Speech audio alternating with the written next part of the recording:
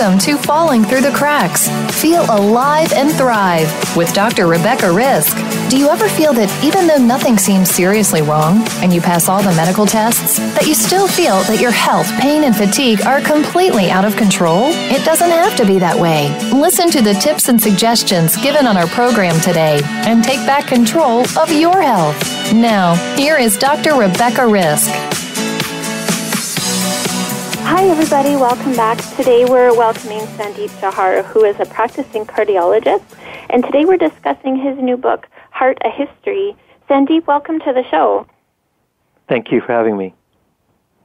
So what inspired you to write a book about the history of our heart? Well, I've been fascinated by the heart since I was a child. I happen to have a malignant family history of heart disease, and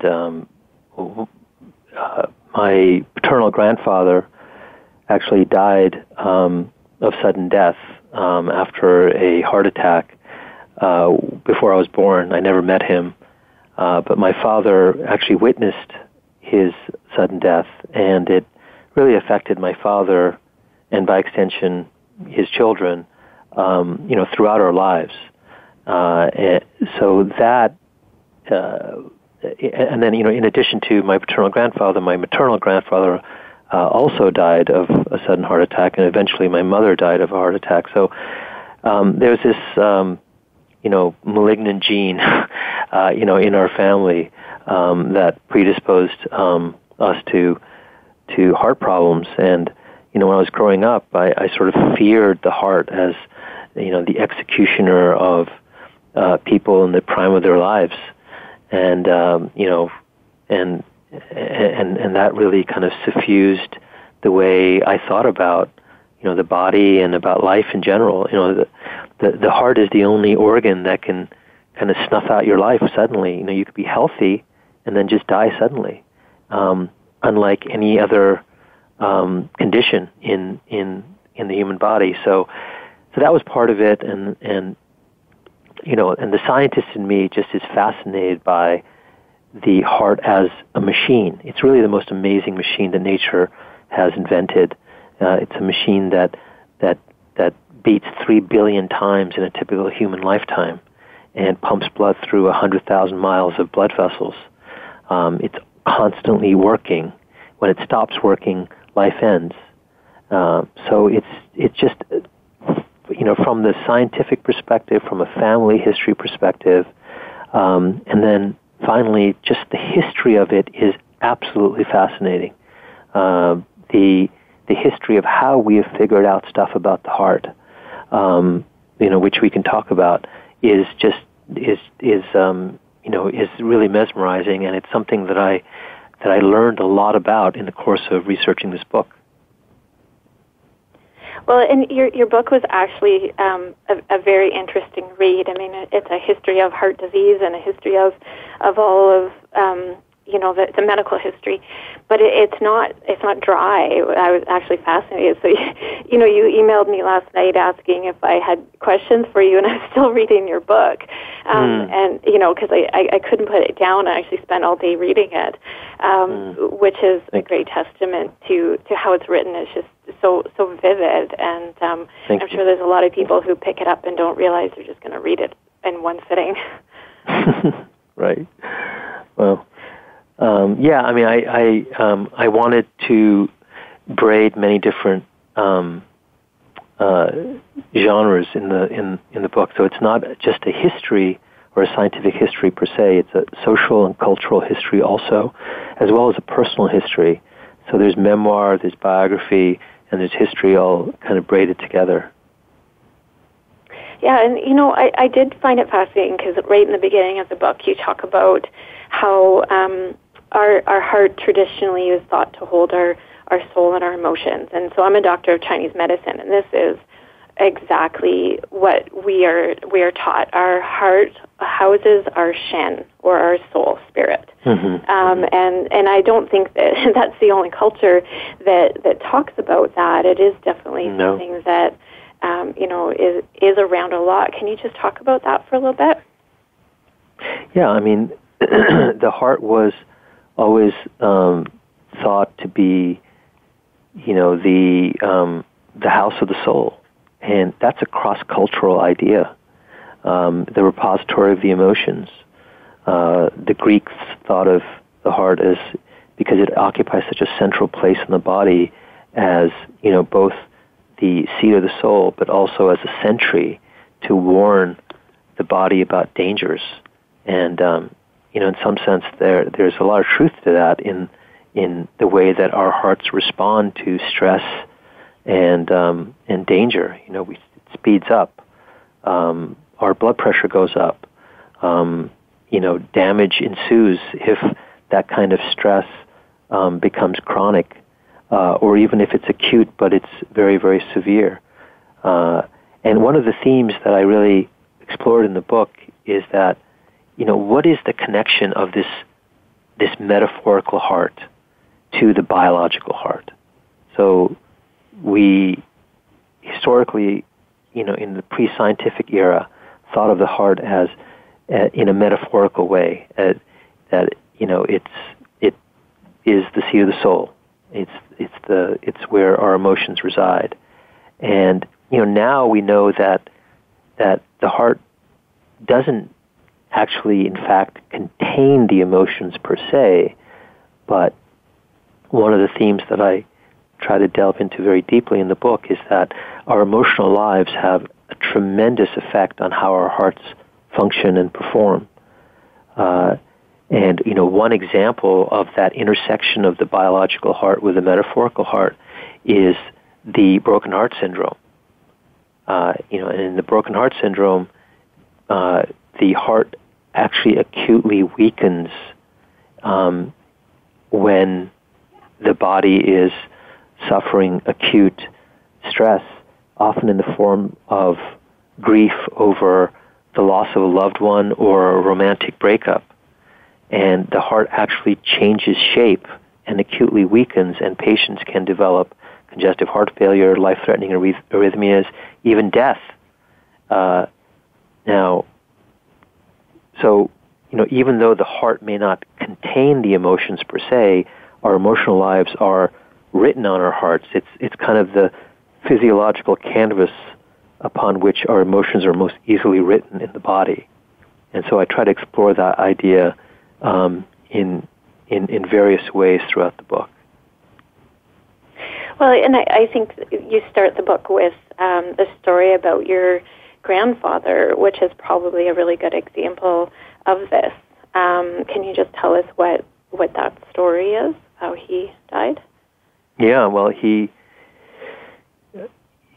was living in post-partition India. It was the summer of 1953, and he had a small shop to which he went that morning, the morning that he died, and he actually was bitten by a snake.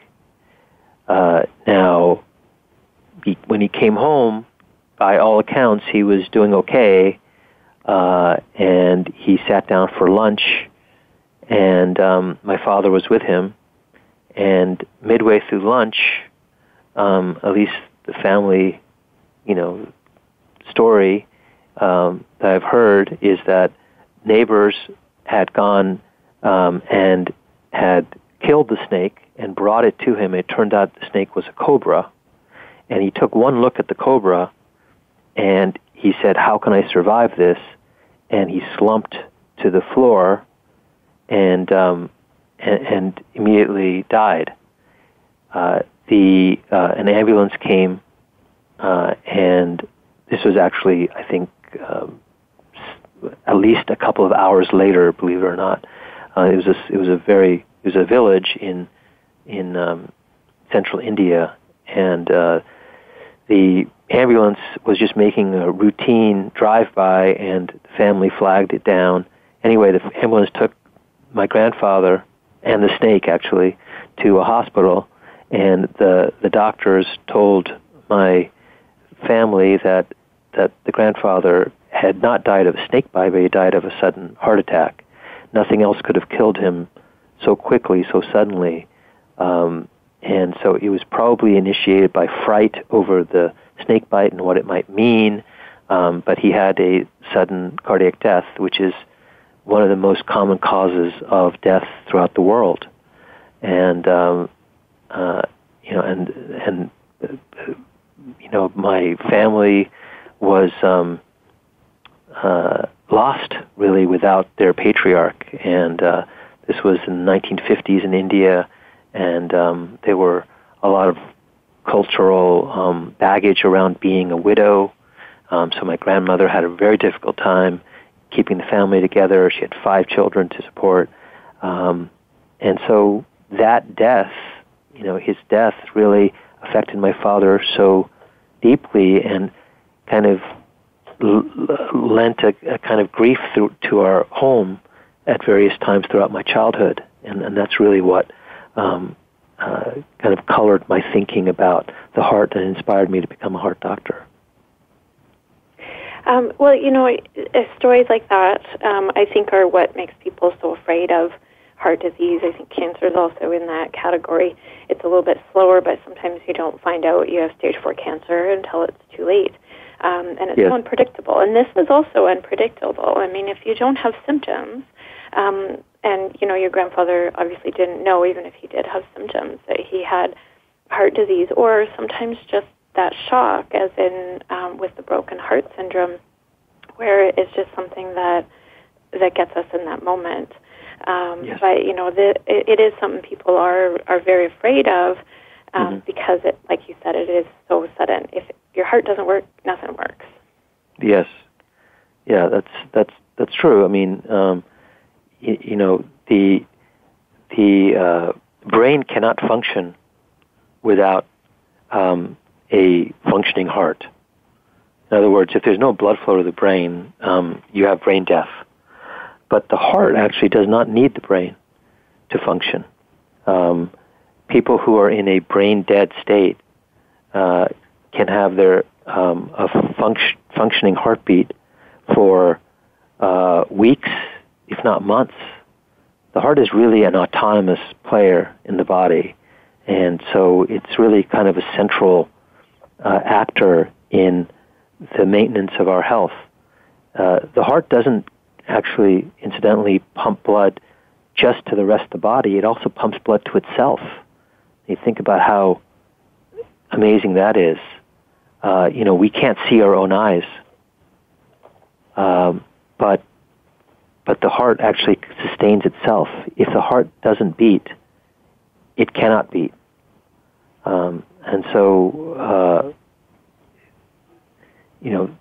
those kinds of aspects of the heart physiology just fascinate me. Well, and I think you're right. There's so much that happens in our body that just happens. Our heart continues to beat without us having to think about it. So I want to go a little bit more on the emotional side. When we're looking at what the heart does, but also how it is affected. We know that when we get anxiety, our heart can flutter, and we can have those feelings. It can race and definitely affect us. And then I know you talk in your book about actually long-term damage. Can you just talk about the relationship there with our emotions and with heart disease? Well, there's a very strong connection between emotional stress and heart disease. Now, in the broken heart syndrome, it's acute stress.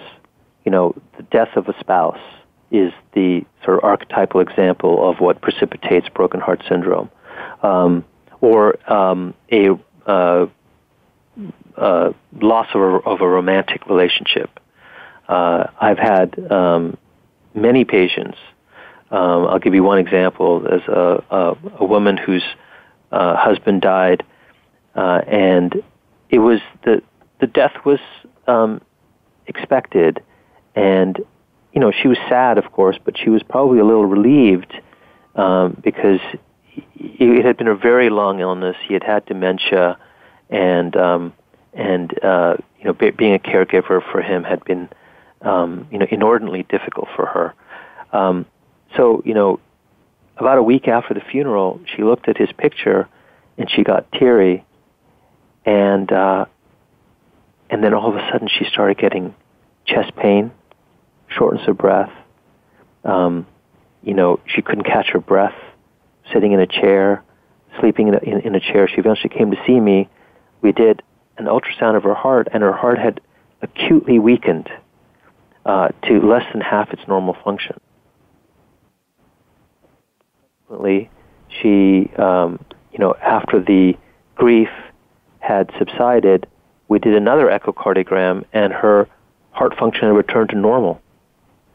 And during the phase in which she was, acutely grieving, the heart shape changed into the shape of what's called a takasubo, which is a word for a Japanese octopus trapping pot with a very wide base and a narrow neck.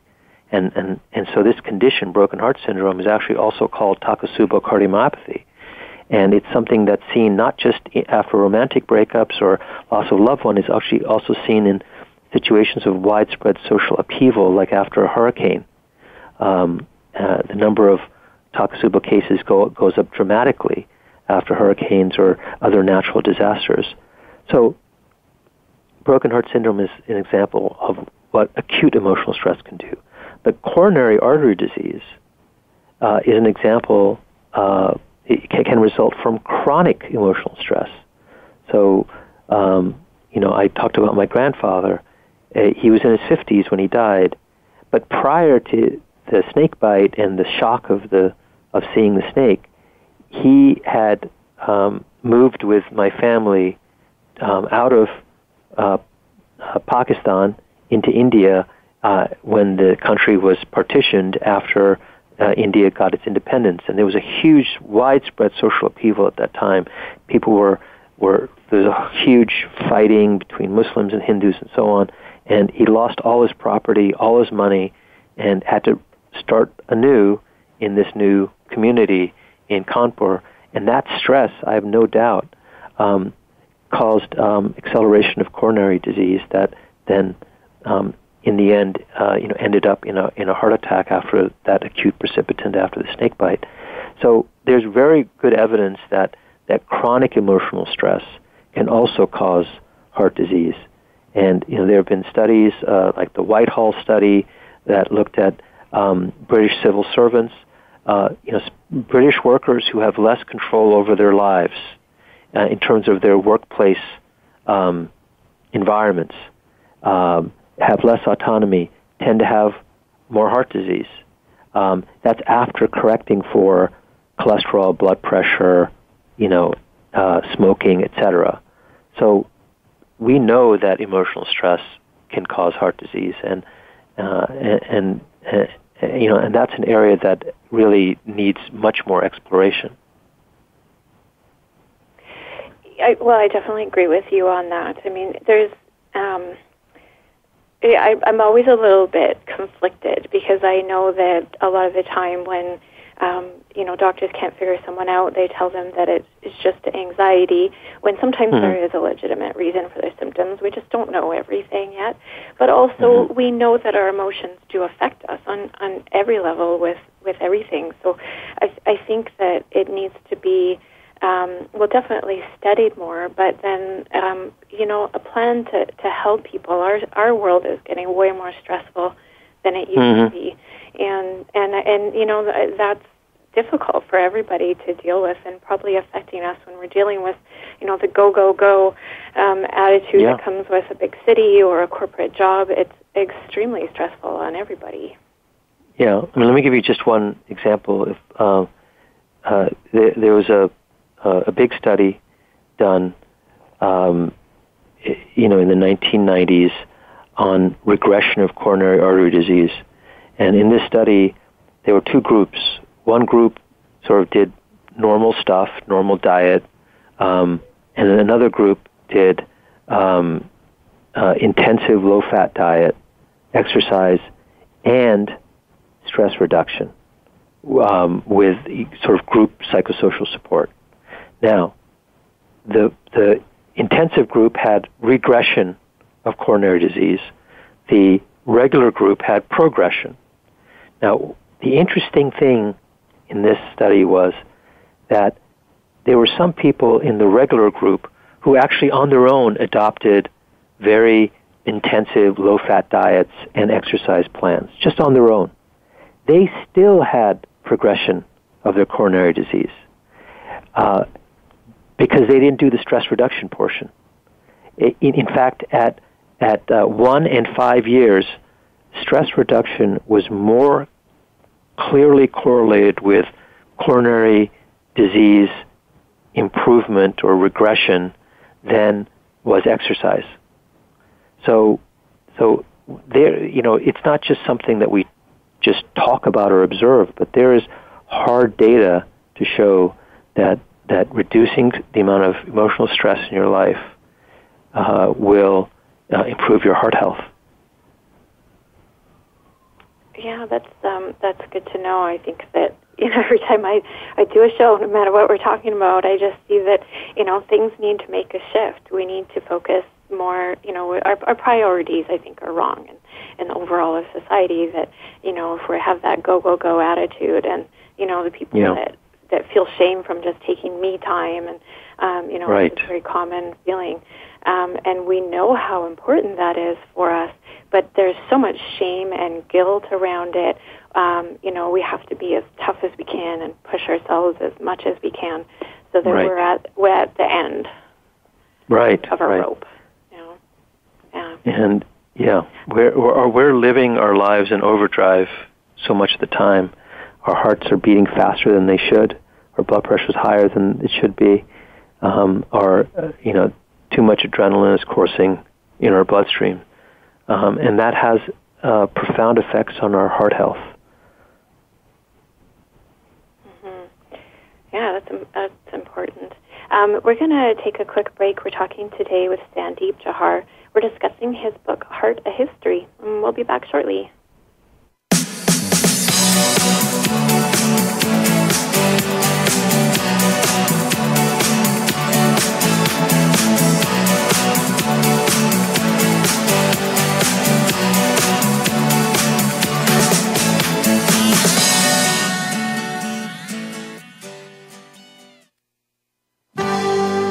Your life, your health, your network. You're listening to Voice America Health and Wellness. The largest syndicated alternative health talk program has come to the Voice America Network. The Dr. Bob Martin Show is the program that will answer your health questions and help you to heal your own body of many different ailments. Each week, you'll hear the answers that Dr. Bob gives to his callers that help them to be their own doctor most of the time. We'll also discuss developments on the healthcare front and what you need to do to keep your body in top form. The Dr. Bob Martin Show airs Wednesday mornings at 9 a.m. Eastern, 6 a.m. Pacific on Voice America Health and Wellness. The Voice America Live Events channel is here now to showcase your corporate, individual, or organization's live event. Visit voiceamerica.com/live events to see all of our past live events and find out more. Whether it's a multi-day conference, special speaker, or single-day event, we've got everything to make your event a success. We can do a few hours or a few days. For more information about taking your event to the next level, call Jeff Spinard at 480-294-6417 or email info@voiceamerica.com. Again, that's Jeff Spinard at 480-294-6417 or send us an email to info@voiceamerica.com. Voice America is where you are and where you want to be. Join us around the globe as we broadcast live from some of the most interesting events available. Don't forget to view all our live events, including on-demand access to past events that you may have missed by visiting voiceamerica.com/live events. Your life, your health, your network. You're listening to Voice America Health and Wellness.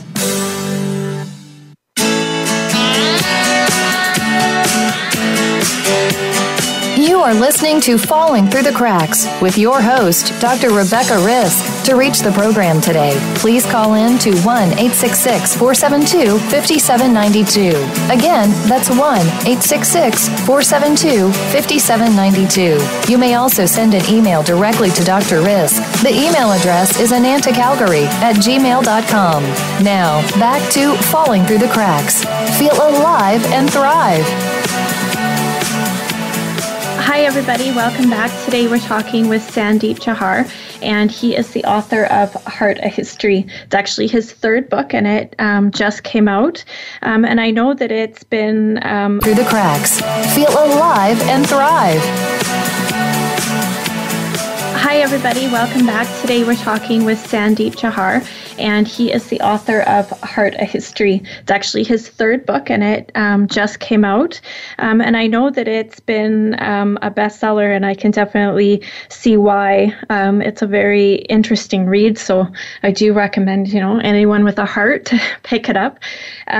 So, Sandeep, one thing you talk about in your book, which, I never thought about. The cracks. Feel alive and thrive. Hi, everybody. Welcome back. Today we're talking with Sandeep Jauhar, and he is the author of Heart, A History. It's actually his third book, and it just came out. And I know that it's been a bestseller, and I can definitely see why. It's a very interesting read, so I do recommend, anyone with a heart to pick it up. So, Sandeep, one thing you talk about in your book, which, I never thought about, wasn't too much of a surprise just with the way we are, but it was for a long time taboo to operate on the heart. Can you just tell us a little bit about that history? Sure. Well, some of the taboo derives from the fact that the heart was considered, the central actor in the body. Not only does it occupy a central place in the body, but it was also thought to, house the soul. So there were a lot of sort of cultural taboos that had to be overcome before people wanted to mess with the heart, before they were able to operate on it. In fact, even as late as the late 19th century, the heart had never been operated on. Every other major organ in the body, including the brain, had been operated on. The liver, the kidneys, the lungs, but not the heart. Now, part of it was because of the taboos associated with, messing with the soul. But some of it were just scientific obstacles. And some of them are probably pretty obvious to your listeners. The first is the heart is always moving. It's very hard to cut and suture something that's moving the way the heart is. Number two, the heart is filled with blood. In fact, the entire blood supply in the human body passes through the heart about once a minute. So if you cut a hole to fix something inside the heart, you would bleed to death. You would bleed to death very quickly, probably within about a minute or so.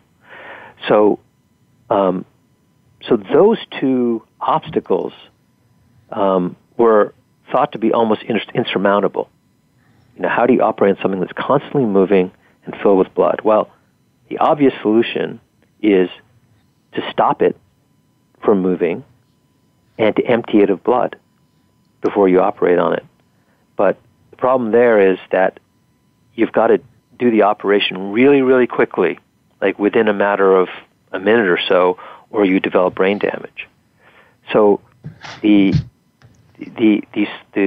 ultimate solution would be to take over the heart's function via an artificial machine, and meanwhile cut open the heart and fix the hole or whatever you have to do, and then reintroduce blood into the fixed heart, and then detach the machine.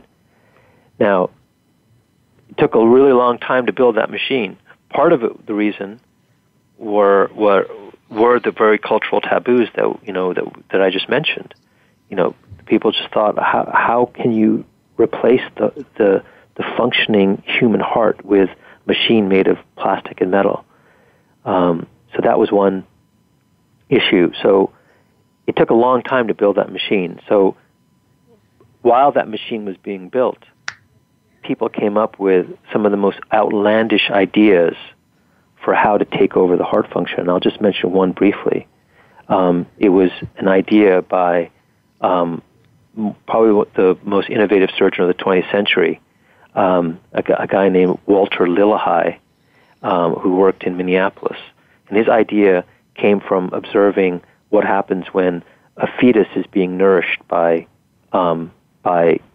its mother, its pregnant mother. So a fetus doesn't breathe, doesn't take breaths because it's floating in fluid. It gets oxygen from the mother. So Lillehei reasoned, well, why can't I hook up another human being to a human being that I want to operate on? Have that first human being's blood circulate through the second human being while I stop the second human being's heart, cut it open, fix it, and then detach the two humans and hope for the best. And he did these experiments initially in dogs, and it took a long time to figure out how to how to hook up the circuits right.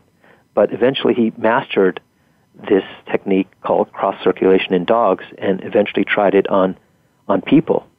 And it's still considered probably the most innovative and remarkable surgery in the history of humankind.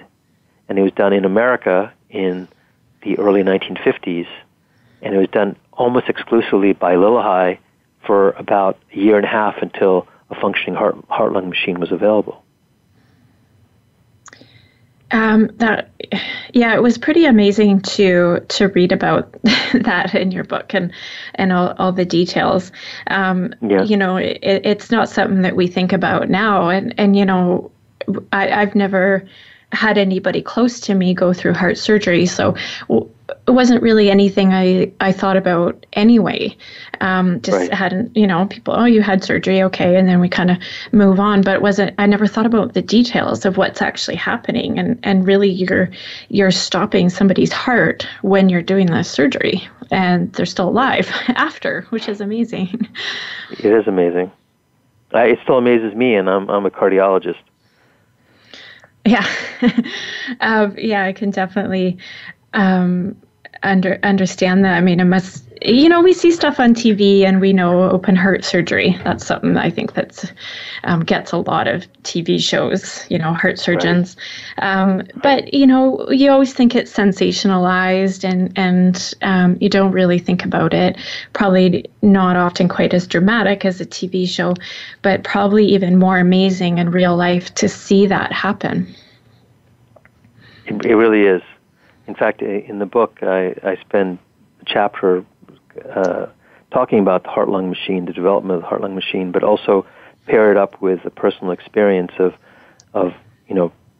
being at my parents' home on a Christmas Eve and at a party and having one of the guests, a cardiac surgeon, invite me out in the middle of a snowstorm to the hospital to watch him operate on a person, and as my first open heart surgery viewing.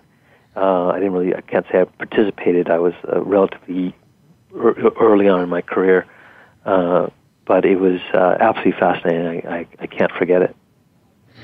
Mm-hmm. God, it is amazing. Now, one other thing that you talk about is a defibrillator, which is something people have permanently installed. Can you talk about that? Sure. Defibrillators are tiny machines made of metal that get implanted inside the body, and they have wires that go to the heart and monitor the heartbeat. And if the heart rhythm degenerates into something life-threatening, the machine can shock the heart out of the malignant rhythm. So it's like the paddles that they use in the ER, but it's inside you. It's always monitoring your heartbeat. And I talk about how defibrillators were invented.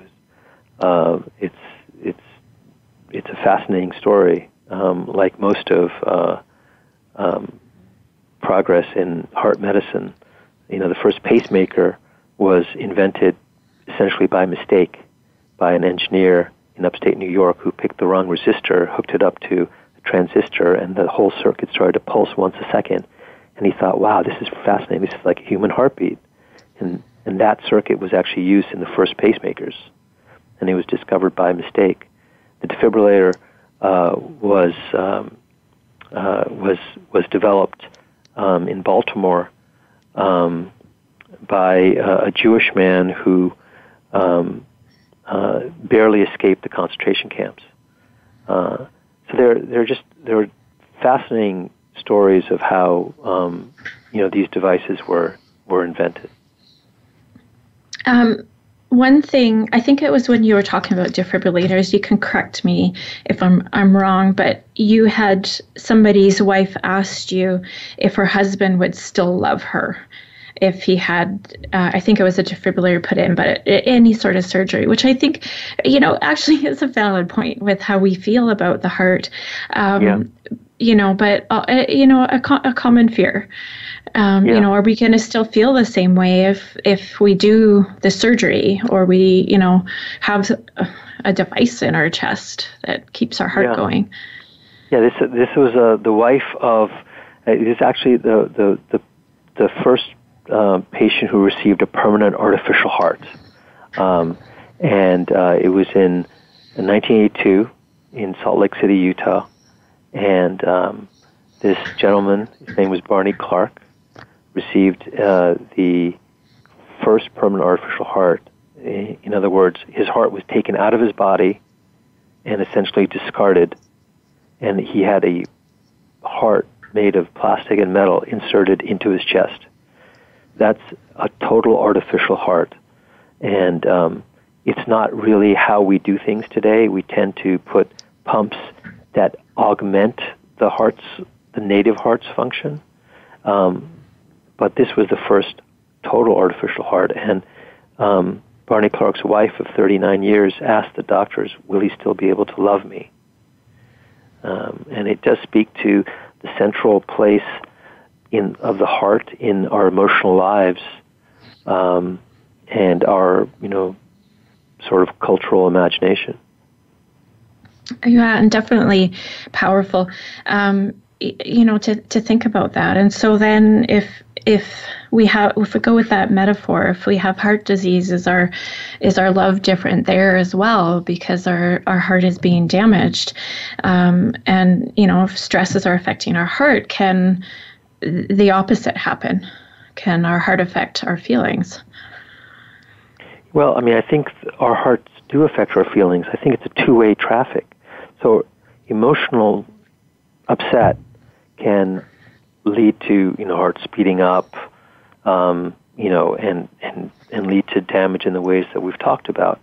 But, I have many patients who develop, arrhythmias, automatic arrhythmias. The heart speeds up for whatever reason, and then after that, feeling their heart going wild in their chest, that precipitates tremendous panic and anxiety. In fact, I've had patients who have developed panic attacks because of atrial arrhythmias, and when we cure the arrhythmia through various techniques that we can talk about, but there are ways of essentially ablating the arrhythmias out of the heart. Their panic attacks go away. They no longer need drugs, anti-anxiety medications. So there's a two-way traffic between our emotional brain centers and our heart. That's really powerful to understand that, we're affecting not just our heart, but our other organs as well. We're affecting our health with certain emotions, or helping it with other ones, stress reduction and finding joy. And it also can go the other way, where a certain issue can affect us.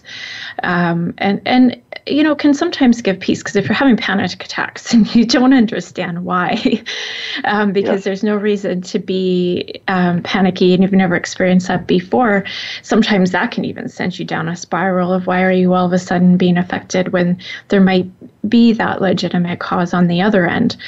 We're very complicated. We are very complicated. I think that's a very tidy summing up. Our hearts, our emotional lives, and the connection between our emotional hearts and our biological hearts is very complicated. Yeah, I always find this fascinating. I mean, it's just to know that. I mean, especially with Chinese medicine, we talk about the emotions that are affecting organs, and the other way around. What symptoms come with things, and all of that. So it's deeply ingrained in my belief system and what I've been taught to look at all of that. And then I think it gets forgotten on some level as well, where we're just kind of go, and we don't pay attention to those things. But you definitely, in your book, you bring in you go in this kind of circle of the history, and then where we are now, and what is important for us to understand. Right. The arc of the book is, it starts talking about the metaphorical heart, the way that the natural philosophers thought of the heart, and that was basically, as the, repository of emotions. So the emotional metaphorical heart was how people thought about the heart in the pre-scientific era. And then we entered the scientific era, where the heart was essentially transformed from this metaphorical object into a biomechanical pump. A complex, fascinating pump, to be sure, but it was a pump, something that just pumps blood. And that's how modern medicine has conceptualized the heart for so many decades now. It's a machine with wires, with pipes, with walls that need to be sometimes fixed in various ways. And one of the arguments I make in the book is that we have to return to at least an appreciation of the emotional heart if we're going to continue to make the progress that we've gotten used to in heart disease.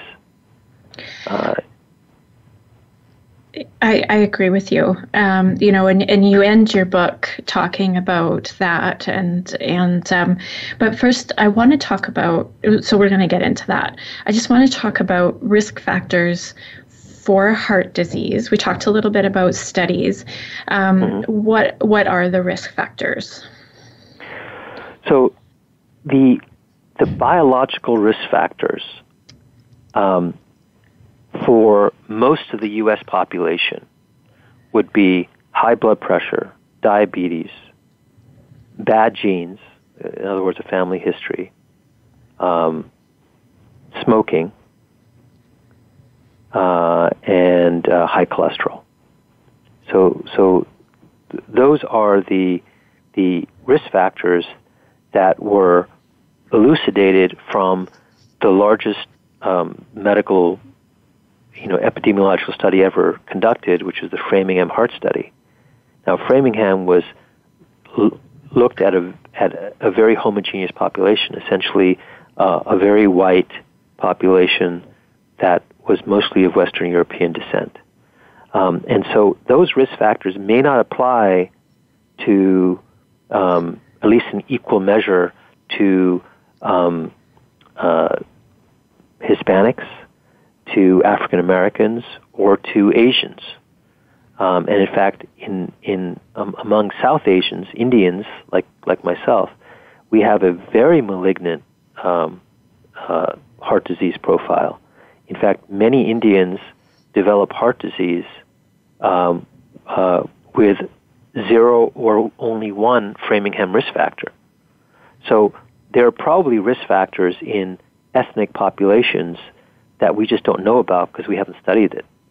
But for I would say for many Americans, the 5 risk factors I mentioned are the key ones to try to get under control. And there are studies that have shown that if you can normalize those risk factors, you can reduce your risk of heart disease and cardiac mortality by 60 to 80%. Which is pretty amazing. Yes. Now, we know that we have to do that with heart disease. We know that, if our cholesterol is high, we have to work on our diet and exercise. That's the common knowledge in all of this. Yes. But of course, we're also talking about the emotional part, which wasn't mentioned in what you just said, the stress part, the grieving part, and all of that, yes. Can you just talk about that? Well, the reason why it wasn't mentioned is because it's never been studied. In the Framingham heart study, the Framingham investigators deliberately excluded psychosocial factors because it was a first-of-its-kind study, and they deliberately focused on things that were measurable, like cholesterol level, blood pressure. They focused on numbers. It's very hard to measure occupational stress or marital dysfunction or, other things that are strongly associated with the development of heart disease. So they kind of ignored it. So this whole field was retarded by the Framingham investigators choosing to focus only on so-called biological determinants of heart disease and not psychosocial determinants. So today, the American Heart Association still doesn't list emotional stress as a key risk factor for heart disease, even though so much observational data suggests that it is an important risk factor. So we need to do just so much more education of doctors and of patients about the key role that our emotions play in our heart health. I think, that especially, in this conversation, I think it is important. And I think they should, it just baffles me that it's not listed. I mean, just like situations like your grandfather's, things like that happen a lot. Even on TV, we know that we have to reduce our stress if our blood pressure is high, or, if we just know that we need to reduce our stress. I think I don't need to give those examples, but, if it's not recognized by the Heart Association and recommended, a lot of people probably think they can get away with it. Well, I exercise and I've changed how I eat, but I'm still working 70 hours a week and doing blah, blah, blah. And people aren't assessing that. And for a cultural change, I think it needs to come from those places so that it's acceptable to make the change. Yes. I couldn't agree more. Yeah. So do you have any last words of advice for anybody listening? Well, I hope people will read the book. It would make, it would make it worthwhile, because I do think that the message of the book is one that, should resonate with a wide readership, that the heart is a fascinating organ, that heart disease is the number one killer in the United States and the world, among both men and women, and we need to know more about our hearts to live longer and better. And medicine has come a long way through a whole hailstorm of discoveries, mostly in the late 20th century, heart transplants, stents, coronary angiograms, coronary bypass surgery, defibrillators, pacemakers. I mean, it's a huge, huge list. All this stuff was discovered basically within the last half century or so. So, and we came a long way from the peak of cardiac mortality, which was in 1968, the year I was born. That was when more people died of heart disease in America than in any other year. And since then, there's been a decline in cardiac mortality, but that decline has slowed for many reasons. People are sedentary, people are overweight, people don't exercise enough, and so on. But I think that also people don't pay attention to the intersection of the emotional heart and the biological heart. And one of the key messages of the book is that we do need to pay more attention. And I describe in a lot of detail and in a very reader-friendly way how to understand that connection and how to act on it. And so if there's a last message, I would say that it's not just the stents and the drugs, but it's how you love, how you cope with stress, how you transcend distress. These things are also a matter of life and death. Mm-hmm. Well, thank you so much. Is there a way that somebody can get a hold of you or your book if they want more information or to read it? Absolutely. So the book is available on Amazon or Barnes & Noble or in most bookstores throughout the country. It's been translated into 10 languages, so it's available in many foreign countries as well. And if you want to send me a message, if you just go to my website, Sandeep Jauhar, SandeepJauhar.com, you can send me a message directly from the website, and I will definitely answer it. Well, perfect. Thank you so much for joining me today. Thank you so much. I appreciate it. And if anybody wants more information about my story or what I went through, you can find that on my blog site at dr-risk.com, where you can also find my shows by topic, so it's a little easier to filter. You can also contact me at anantacalgary@gmail.com or follow me on Facebook, Twitter, or Instagram. Thank you so much for listening today, and be sure to make today a great day.